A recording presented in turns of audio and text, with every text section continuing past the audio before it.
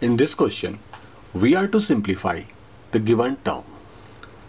Let us consider, according to the laws of exponents, x raised to the power m divided by x raised to the power n, it is equal to x raised to the power m minus n. So using this law, we can write the first part of this quantity as x raised to the power a multiplied by b minus c, then it is subtracted by b multiplied by a minus c. So it is the first part of the given quantity. It is because of this rule, okay, where I can consider m as a multiplied by b minus c and n as b multiplied by a minus c.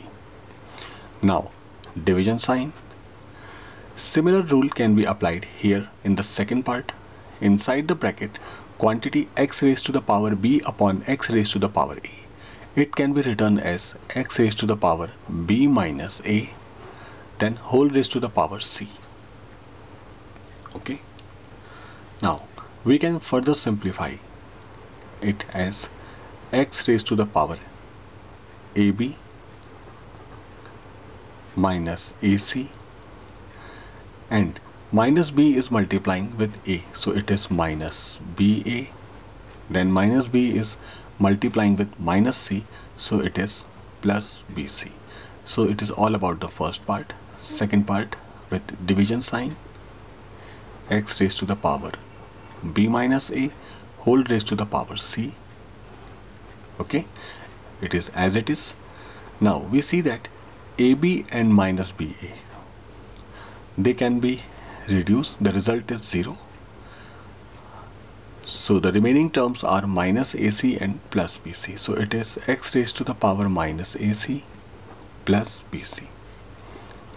It is all divided by x raised to the power b minus a whole raised to the power c.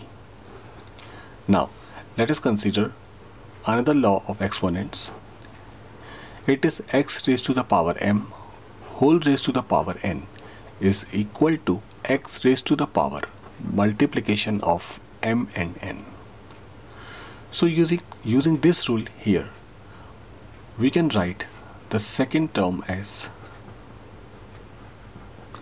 the first part is as it is, the second part is x raised to the power b minus a multiplied by c. Okay.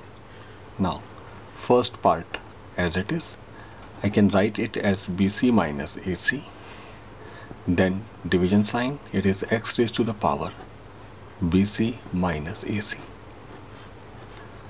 We see that the first part and second part both are equal and they are dividing each other, so obviously result is 1.